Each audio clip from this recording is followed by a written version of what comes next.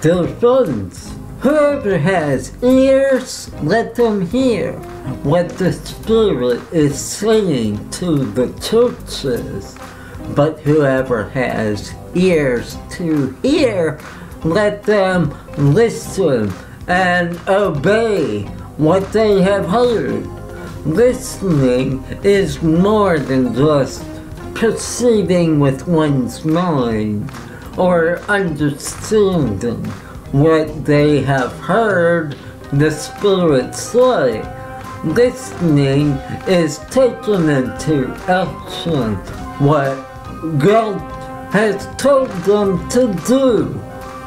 Now, when Jesus was at the wedding and they run out of wine for the guests, Jesus told the servers to fill up the jars with water. Well, they heard his instructions and they did what he told them to do. That is when the miracle happened.